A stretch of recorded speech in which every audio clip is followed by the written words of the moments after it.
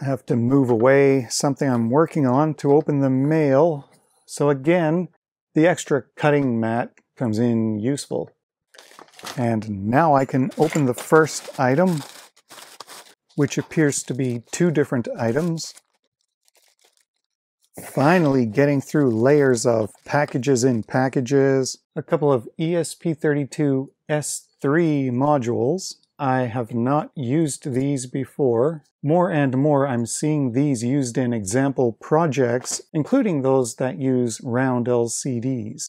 And I think these were on sale, so I got two more to go with the other two I got recently, so you can never have too many. And now I can get started with the S3 series ESP32. And for other projects, looks like a bag of modules. I might as well speed open these.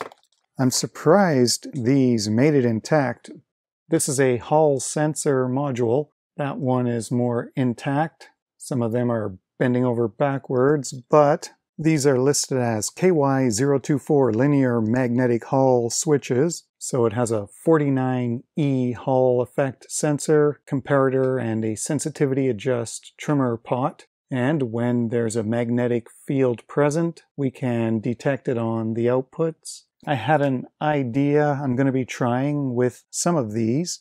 The other item is an infrared reflective sensor, so it will send out an infrared light source and detect any reflections or lack of reflections from a surface, which I think it can detect maybe up to 1.5 centimeters away or something like that. So these are used in things like line following robots where you want to track a dark line with a light perimeter around it, or anything else where you want to detect the difference between light and dark objects. So again, we'll have a comparator to give us an output to indicate what's going on. And I had some things I wanted to try out with this. Then I needed some more transducers. So there's these smaller ones, 20 millimeter buzzer they are calling it. But aside from using them to pick up physical vibration, like to trigger some circuit when an impact occurs, like a drum trigger, I've got some different sizes already, and I wanted just some smaller and some larger than the typical ones I have. And I want to try using them as contact microphones, so you can actually touch those to a surface and actually pick up sound. For example, you could do that on an acoustic instrument. I have some other things in mind, so I just wanted to stock up on the topic of contact microphone. This might have something of this size built in, and it just is wired to this plug. So if you want, you can just temporarily clip that onto an object and pick up any vibrations and get the audio from the surface you're clipped onto. So I have a couple of these to experiment with for quick usage.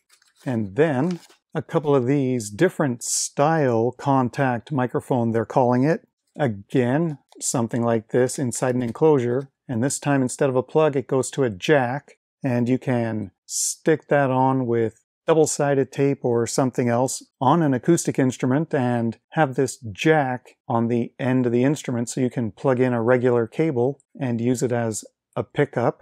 So I needed a bunch of options to experiment with, and these should give me good options. A few more things for experiments. I got two different sizes here. They have different size openings and different lengths. Brass grounding strip terminals. So of course you open up here, put in a conductor or something else you might want to secure, tighten that back down, and this mechanism itself, I believe those are M4 screws to mount this itself to something. Then you have ways to connect up to it depending what size you need. I have a couple of packs of 5 tension springs, 0.8 millimeter diameter spring wire, 9 millimeter diameter spring, 60 millimeter long, with closed hooks on the end. You can extend that as needed if you need something under tension. And then compression springs, 300 millimeters long, 13 millimeter diameter, and 0.6 millimeter spring wire. So these are not as heavy duty as the other one. So there's 5 of these all tangled up together. I thought I had all kinds of things, like along with nuts and bolts and things. I thought I had a bunch of different springs, and I probably did for a couple of decades until the last time I moved, and I threw a bunch of stuff away that obviously I'm never going to need. So, of course, now I'm buying stuff again. And of course, whenever I see low-cost guitar effects on sale, I have to get them if they're a reasonable price. So I bought a flanger and tremolo. As usual, I just want to see if things work. I'm not even going to tune this. I'm only going to play 1 or 2 strings at a time. So with nothing on, flanger,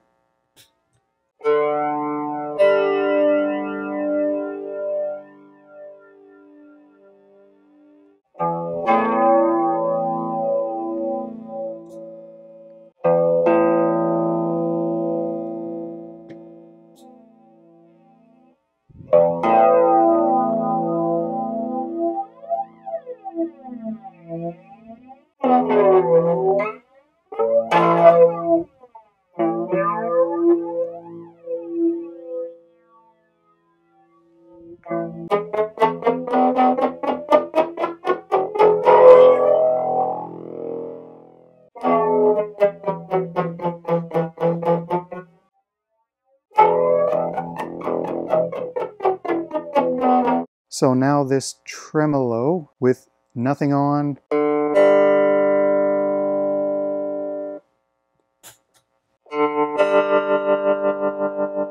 That's tremoloing.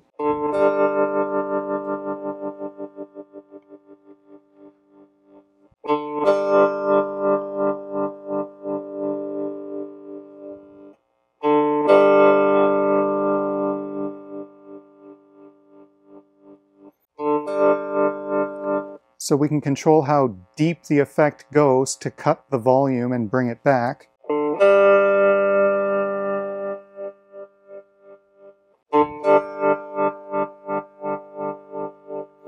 Bias control, I think it's more like the wave shape, like does it totally cut it on and off like a square wave, or does it ramp it up and down more like a triangle or sine? And then speed.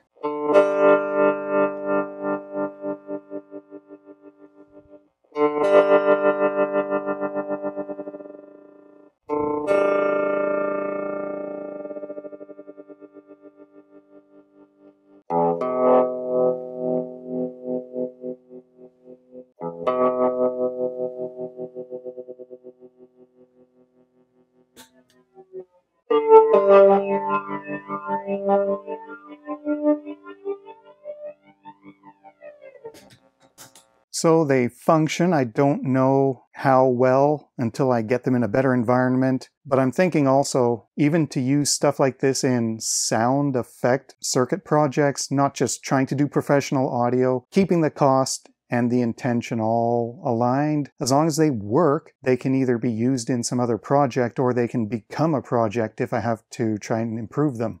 Thanks to supporters of the channel for helping make all this possible.